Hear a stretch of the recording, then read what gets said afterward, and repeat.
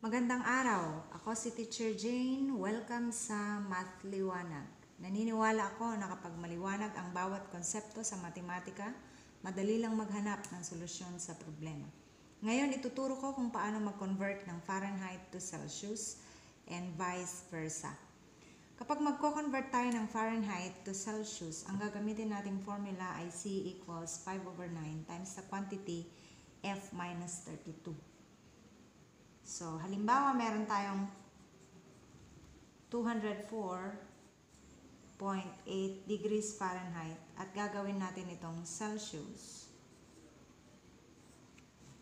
Ang unang gagawin ay kokopyahin yung formula which is C equals 5/9 times the quantity F minus 32. Pero papalitan natin yung F ng given.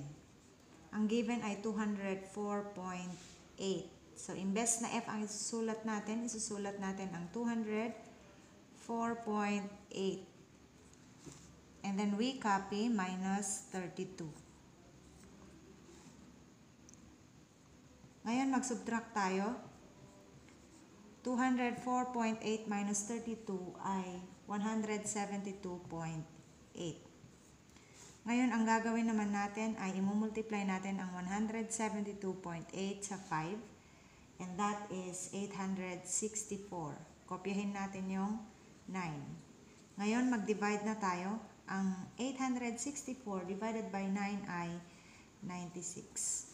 Therefore, ang 204.8 degrees Fahrenheit ay 96 degrees Celsius.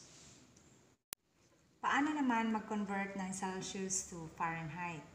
Ang formula na gagamitin kapag magko-convert ng Celsius to Fahrenheit ay F equals 9/5C plus 32. So, meron tayong halimbawa dito, which is 40 degrees Celsius at gagawin natin siyang degrees Fahrenheit. So, ang formula ang gagamitin natin ay ito, pero papalitan natin yung C ng given which is 40. So, kopyahin natin yung 9/5, palitan natin yung C ng 40. So, we have times 40.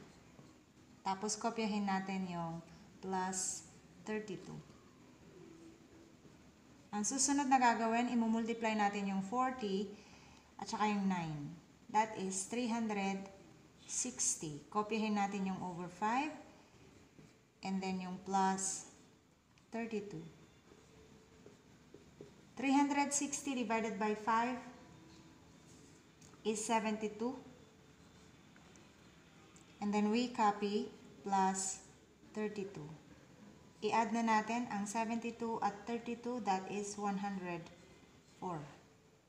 Therefore, ang 40 degrees Celsius equals 104 degrees Fahrenheit. Ganun lang po kadali ang mag-convert ng Fahrenheit to Celsius at Celsius to Fahrenheit. Happy solving! Thank you for watching.